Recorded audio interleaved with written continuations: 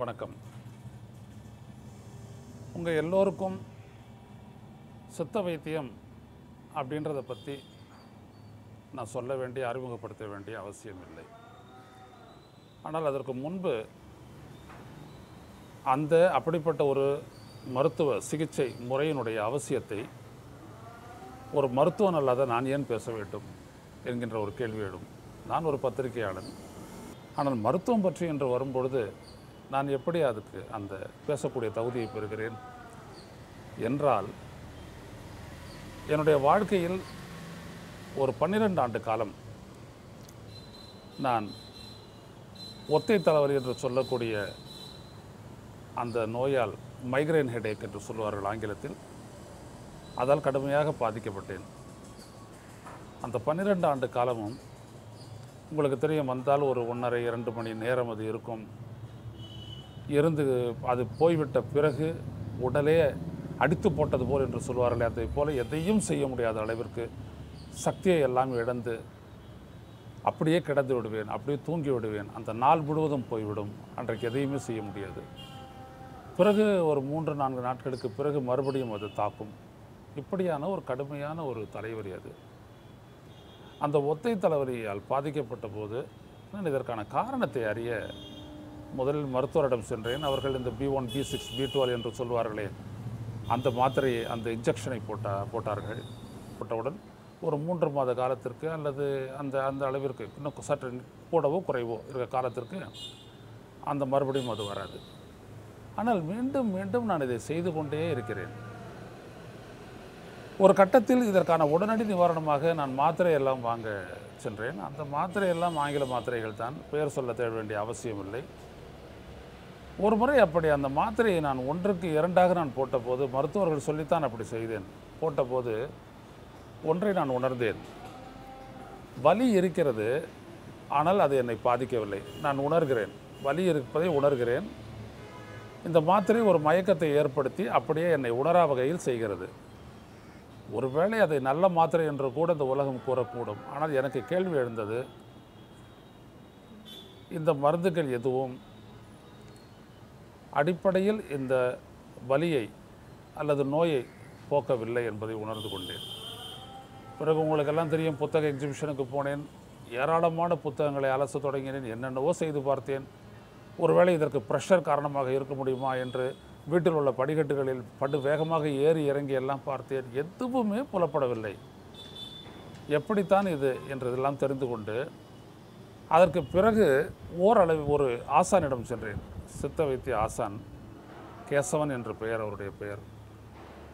அவரை போய் பார்த்து அவரிடம் இதை நான் விளக்கிய போது, அதை நாம் சரி பண்ணி விடலாம், மீண்டும் ஒரு முறை வலி வரும்போது வாருங்கள் என்றார். அரசியலில் இருக்க இல்லையா, நக்கீரனை வாங்கி படிச்சுட்டு இருந்தபோது அப்பொழுது திரு பிரபஞ்சன் அவர்கள், சமீபத்தில் இறந்து போன மாபெரும் எழுத்தாளர், ஒரு சிறந்த மனிதர் பிரபஞ்சன் ஐயா அவர்கள் ஒரு கட்டுரை எழுதி சித்த வைத்தியத்தை பற்றி எழுதியிருந்த போது அதில் அவர் குறிப்பிட்டிருந்தார், கண்ணசாமி பிள்ளை என்பவர் எழுதிய சித்த வைத்தியத்தை பற்றிய நூல் ஒவ்வொரு வீட்டிலும் இருக்க வேண்டும் என்று எழுதினார். என்னடா அது, மிகச்சிறந்த ஒரு எழுத்தாளர், இவங்கெல்லாம் இங்கிலீஷுக்குள்ளே போவாங்க. ஏன்னா நம்ம பார்க்குறதெல்லாம் அப்படி தானே, இங்கே தமிழ்னு பேசுகிறவங்கெல்லாம் பார்த்தீங்கன்னா மருத்துவத்துக்கு ஆங்கில மருத்துவரை நாடுவாங்க.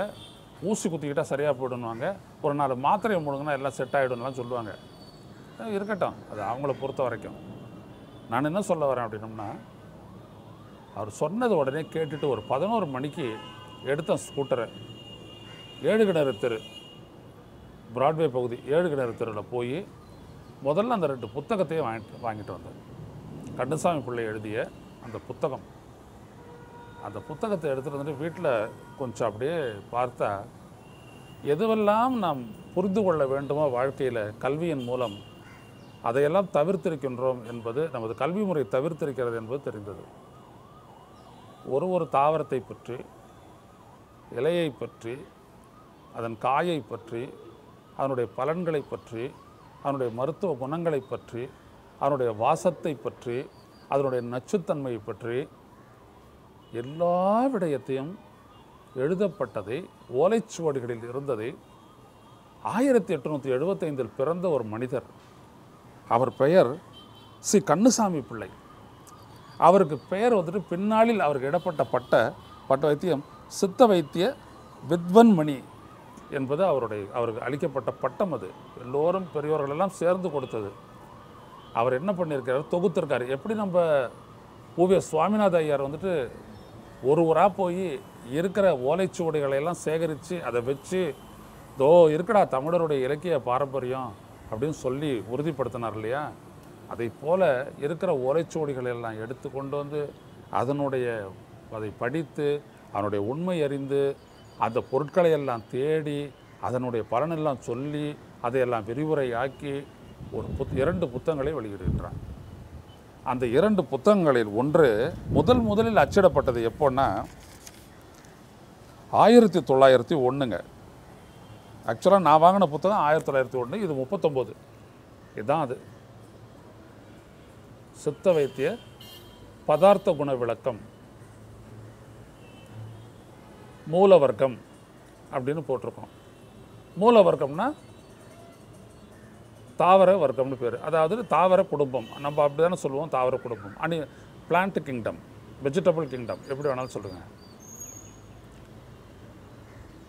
அதற்கான பெயரை கூட அந்த பயாலஜிக்கல் டெர்மினாலஜி அதை அவர் பயன்படுத்தி தான் அவர் சொல்லியிருக்கார்.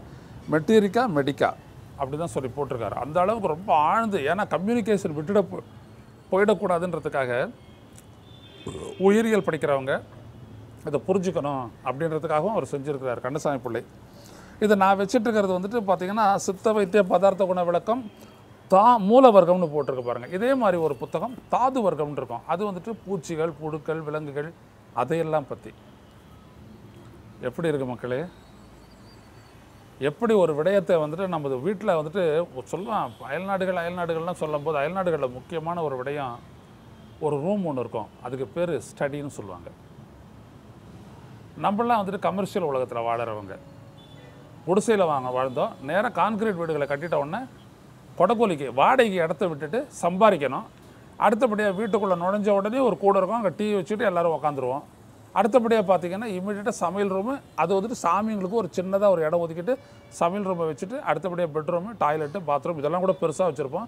கூட முடிஞ்ச அளவுக்கு கடவுளுக்கான இடத்தையும் நம்மளாம் வேறு எதுவும் பண்ண போகிறதில்ல, சும்மா சூடம் காட்டுற சாமி கும்பிட்றது தானே, அதை அப்படியே ஓரமாக ஒதுக்கி வச்சுட்டு அப்படி இதுதான் நம்ம வீடு. வேணால் ஒரு பெட்ரூம் பணக்கார வீட்டுக்கு போனீங்கன்னா 2 பெட்ரூமாக இருக்கும். இந்த ஹால் இன்னும் பெருசாக இருக்கும். இன்னும் கொஞ்சம் வசதி படைத்தவரோட 3 பெட்ரூம் இருக்கும், பங்களா இருக்கும், எல்லாமே இருக்கும். எங்கேயுமே புஸ்தகத்துக்கான ஒரு இடம் இருக்காது. புத்தகங்களை நாம் அறிவு பெற்றவை அடுத்த தலைமுறைக்கு விட்டுட்டு செல்லக்கூடிய உறுதியான ஒன்றான புத்தகங்களுக்கு இடமே இருக்காது, லைப்ரரியே இருக்காது, அதை வச்சு படிக்கிறதுக்கான இடமே இருக்காது. இப்போ வேணால் கம்ப்யூட்டருக்காக ஒரு இடம் இருக்கும். நல்ல வேளை கம்ப்யூட்டர் வந்ததுனால நம்ம எல்லாமே டிஜிட்டலைஸ் பண்ணி கொண்டாந்துட்டோம், அது ஒரு பெரிய விடயம். ஆனால் அயல்நாடுகளில் போனீங்கன்னா ஸ்டடின்னு சொல்லக்கூடிய ஒரு இடத்துல புத்தகங்கள்லாம் அடுக்கி அதை படிக்கிறதுக்கான டேபிள் சேரு, லைட்டு, யாரையும் டிஸ்டர்ப் பண்ணாத படிக்கிறதுக்காக தனி அறை, காத்தோட்டமாக இருக்கும். அதில் வந்துட்டு பார்த்திங்கன்னா சுற்றிலும் புத்தகத்தை அடுக்கி வச்சுருப்பாங்க. வெளிநாட்டு நண்பர்கள் இருந்தால் அவங்களுடைய வீடுகளில் போய் பாருங்கள். That is the study. அங்கே தான் படிக்கும் இடம், எழுதும் இடம் எல்லாமே. இது தான் முக்கியம். அப்படி என்னோடய வீட்டில் பார்த்திங்கன்னா பார்க்குற இடமெல்லாம் வந்துட்டு புத்தகால மாதிரி தான். கொஞ்சம் ஏமாந்திங்கன்னா பெட்டுக்கு இடையே அதை வச்சுருவேன். அவ்வளவு இருக்குது, அவ்வளோ வரும், நாடி வரும். அறிவை தேடல் அப்படின்னு சொல்கிறத நீங்கள் ஆரம்பிச்சிங்கன்னா அதெல்லாம் வரும். அப்படி இவர் கண்ணசாமி பிள்ளை வந்துட்டு நம்ம ஓவிய சாமிநாத ஐயரை போல போய் தேடி கொண்டாந்துட்டு 1875 பிறந்தவர். கொஞ்ச காலம் கல்யாணம் கட்டிக்கிட்டு வாழ்ந்துட்டு அதற்கு பிறகு அரசு உத்தியோகம் பண்ணிக்கிட்டு அதில் வந்த வருவாயை வச்சுக்கிட்டு இதே ஒரு பணியாக இருந்து 46 வரைக்கும் 1946 வரைக்கும் இருந்துட்டு இறந்து போயிட்டார். அந்த கண்ணசாமி பிள்ளை அவருடைய புத்தகம் இதுதான். இந்த புத்தகத்தை இப்போ வருது, அவங்க வந்துட்டு ரத்னநாயக்கர் அண்ட் சன்ஸு. இப்போ அவங்களுடைய முகவரியை நான் படிக்கிறேன், நல்லா கேட்டுங்க. பி ரத்தினநாயக்கர் அண்ட் சன்ஸ், 26 வெங்கட்ராமா தெரு, கொண்டித்தோப்பு. கொய்யாத்தோப்பு, கொண்டித்தோப்பு இப்படி தான் இருக்கு அப்போல்லாம் பேர். கொண்டித்தோப்புனா நம்மளுடைய ப்ராட்வே, சென்னை 79. நம்ம தங்கசாலைக்கு இந்தாண்ட, தங்கசாலைக்கு இருக்கு இல்லையா, தங்கசாலை மின்ட்டு, அதுக்கு இந்தாண்ட வால்டாக்ஸ் ரோடுக்கு அந்தாண்டை, இது ரெண்டுத்துக்கு நடுவில் இருக்கக்கூடிய அந்த பகுதி தான் கொண்டித்தோப்பு. அங்கே நீங்கள் போனீங்க அப்படின்னோம்னா இங்கே இந்த வெங்கட்ராமா தெரு, கொண்டித்தோப்பு, சென்னை விசாரித்தா உடனே சொல்லிவிடுவாங்க. போய்ட்டு நீங்கள் வாங்கிக்கோங்க. இந்த புத்தகத்தை வாங்கிட்டு வந்துட்டு என்ன பண்ணுங்கள், ரொம்ப நிதானமாக படிக்க ஆரம்பிங்க. தமிழில் கொஞ்சம் கஷ்டமாக இருக்கும். சிகிச்சாரந்த தீபம், கண்ணுசாமி, பரம்பரை வைத்தியம், பதார்த்த குண விளக்கம், தாது ஜீவ வர்க்கம் முதலிய நூல்களுக்கு ஆசிரியராகிய அவர் சொல்லக்கூடிய பல்வேறுபட்ட விடயங்களில் வந்துட்டு வட சொற்கள், சமஸ்கிருதத்தில் வட கடப்பெல்லாம் கூட இருக்கும். இது பாருங்கள், பிருத்திவி பெரும்பாலும் திட பதார்த்தமாய் உள்ளது, சாதாரணமாக இது எத்திகிலும் பரவுவதில்லை, இப்படியெல்லாம் இருக்கும். இதெல்லாம் பார்த்து முக சொல்லிச்சு இதை பொக்கிஷத்தை விட்டுடாதீங்க. புரியுதுங்களா? இது ஒரு காலகட்டத்திற்கும் ஒரு மொழி அடைந்த மாற்றம்.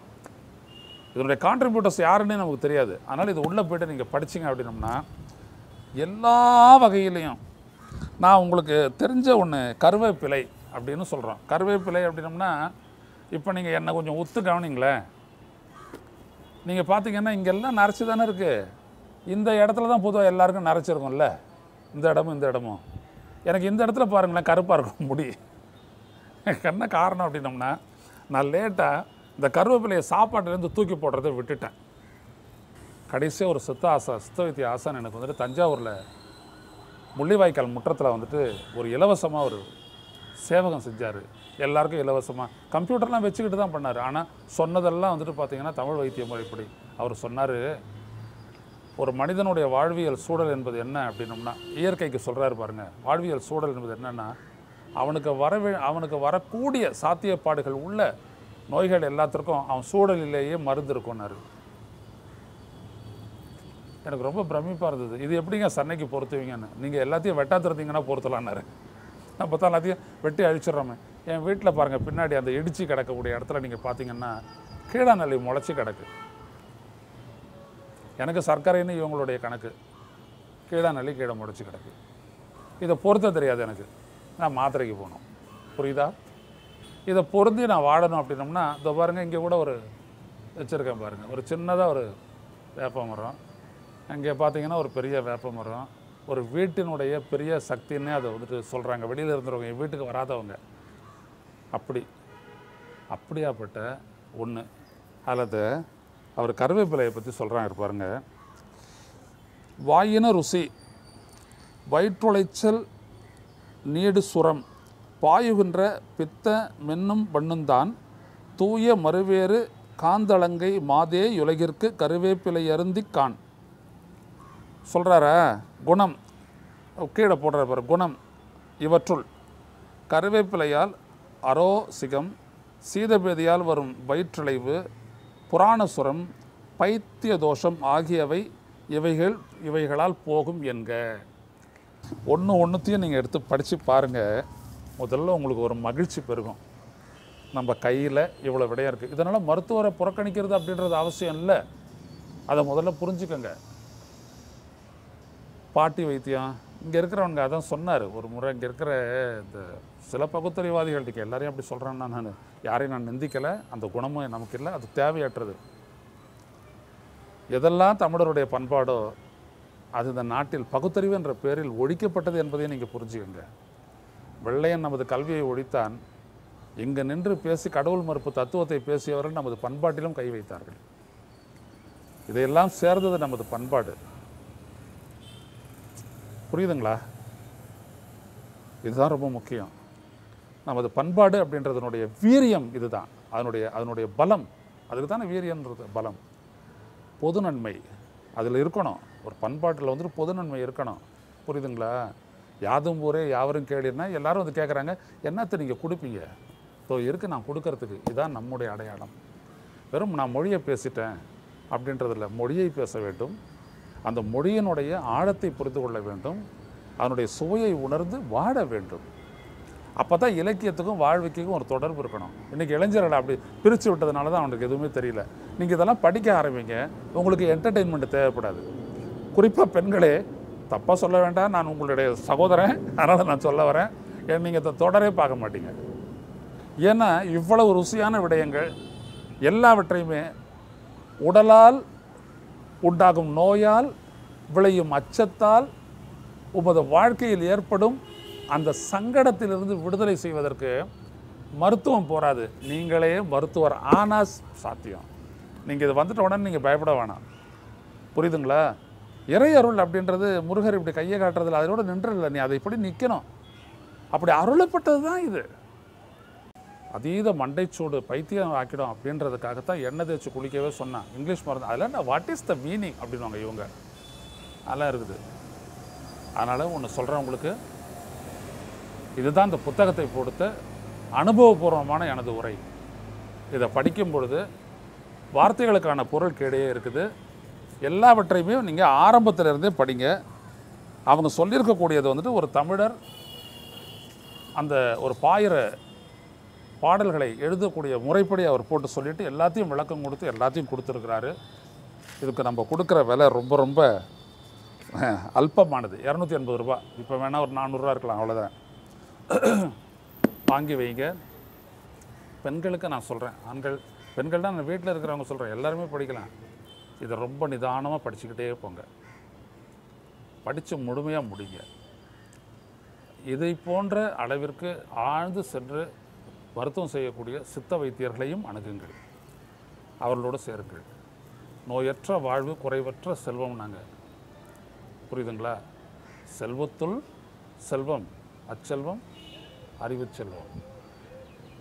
கற்பது, இதை கற்று அதன் பயனை அடையுங்கள். நன்றி, வணக்கம். ரைஸ் யூடியூப் சேனலுக்கு லைக் பண்ணுங்க, ஷேர் பண்ணுங்க, மறக்காம சப்ஸ்கிரைப் பண்ணுங்க.